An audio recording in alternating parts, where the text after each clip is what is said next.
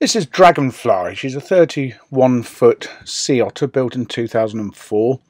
Sea otters are made of aluminium, so as such they're effectively maintenance free, and they're so confident in the life of their hulls that they gave lifetime guarantees on them. That isn't transferable with ownership, but that's a statement of their quality. She's water filled with ballast. When you put the boat in the water, the ballast floods. About a ton and a half of water goes in, and when you take the boat out, the water drains out. She's designed to go on a trailer, so any canal in the country or river is accessible very easily.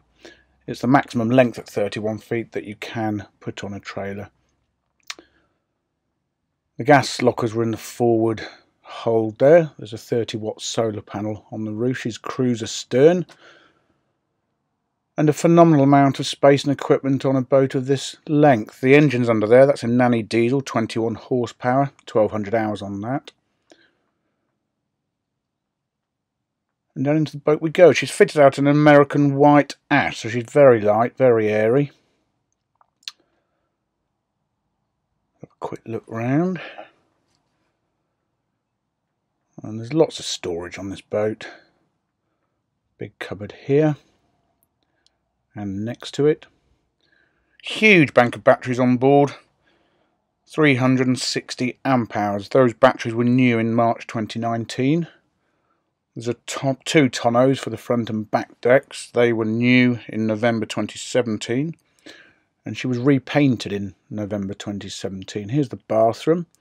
Nice countersunk basin. There's a light over that. The mirror's heated, and the shower, the tap pulls up out of that sink and attaches to the wall. And there's your shower curtain. The loo is a cassette, Thetford cassette. Good sized room in here, 4'10".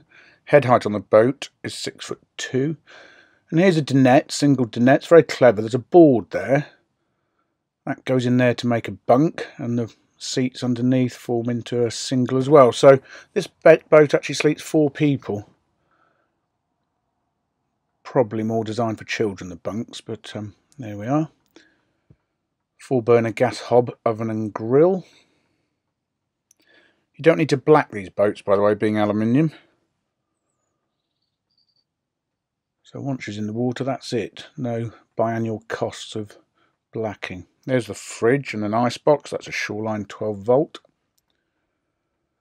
Opposite that is a little cubby hole here with a stereo. That's a Sony, and a bank of 3 drawers underneath. There is a galvanic isolator on board and a 1 kilowatt inverter, so she's pretty highly spec'd. This turns into a huge double bed, 6'2" by 6 feet, and there's storage underneath. Storage underneath a single dinette as well, by the way. Out onto the well deck. There are benches either side with storage in, and there's the gas bottles and the anchor. Lovely tunnel lamp. And beautiful doors, glazed. I'll have another quick walk back through the boat. I didn't mention the Houdini hatch. That adds light and air.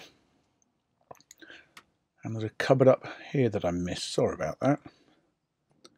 A few things I haven't mentioned. There is a dining table on board, squirreled away by the stereo. She is centrally heated, gas-fired hot air system, and the hot water is heated by the engine or an immersion heater when on the landline. There is a photograph of the beds made up, by the way, on our website in the gallery. So there we go. That's Dragonfly. For further information and photographs, go to our website www.rugbyboats.co.uk.